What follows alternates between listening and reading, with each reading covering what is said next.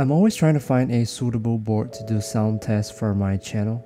A board that is hot swappable, has different plate material, so I can do all possible switch and plate combination typing tests for each review video.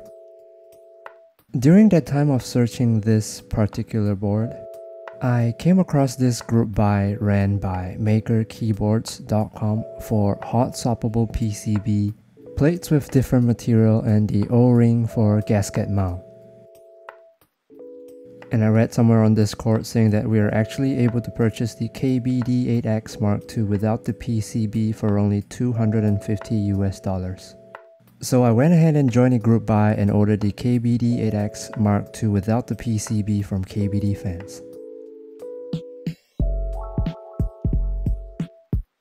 The kit came well packaged.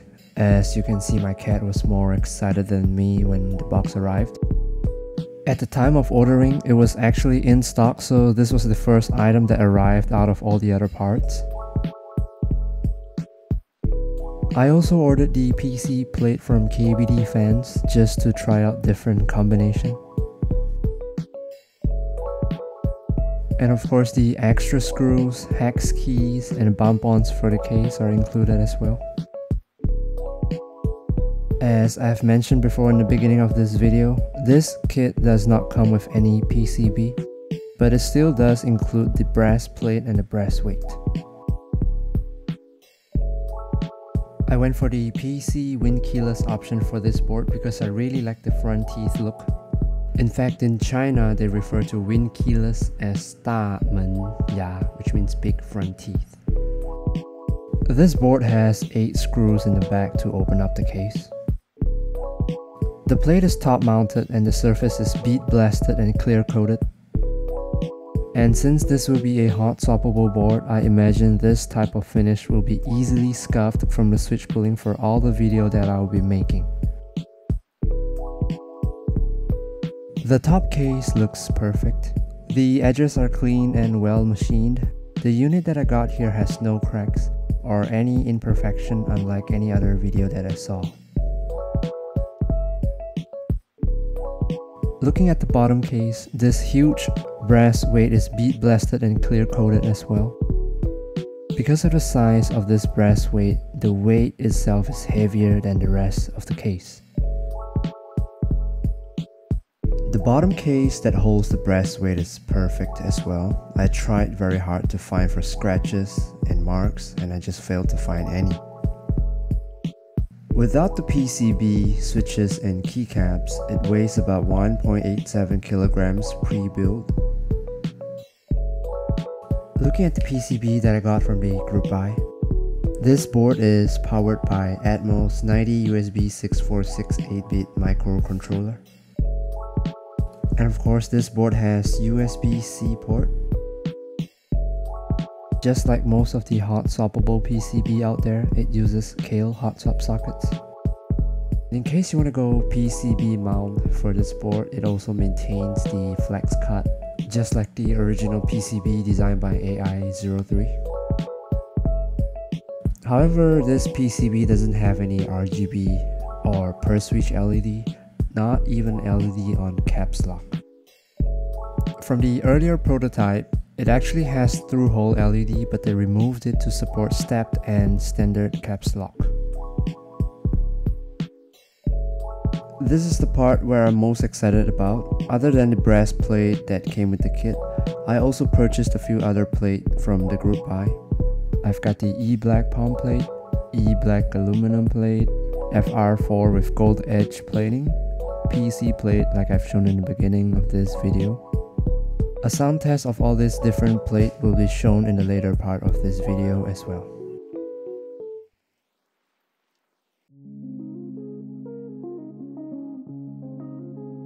Let's talk about some of the parts that I'll be using for this build.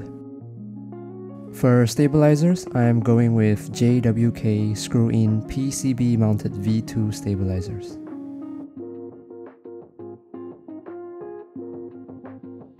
For switches, I will be mounting the C3 Tangerines first. These are lubed with 205 grade 0, filmed with TX thin film, and these are one of my favorite linears.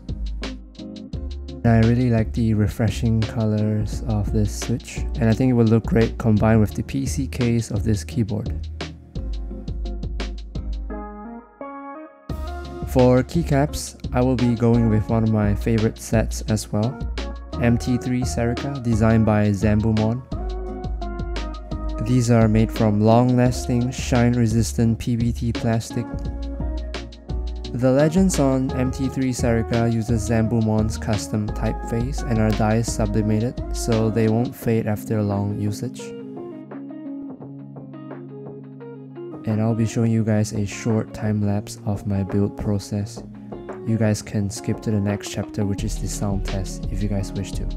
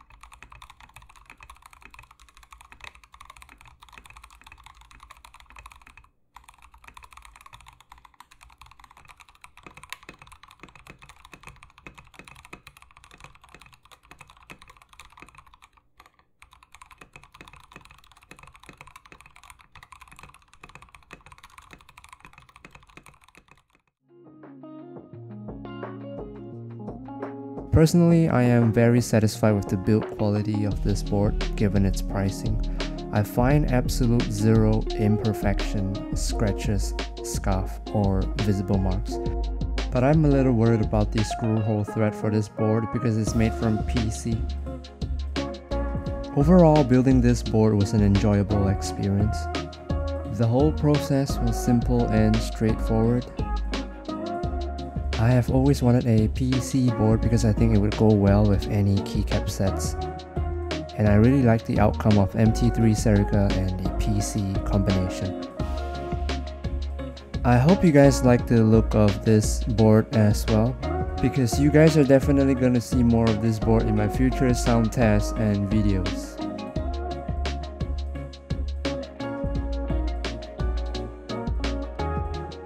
Thank you guys for watching. Like and subscribe if you want to see more. Oh, and come hang out in my Discord server, link in description.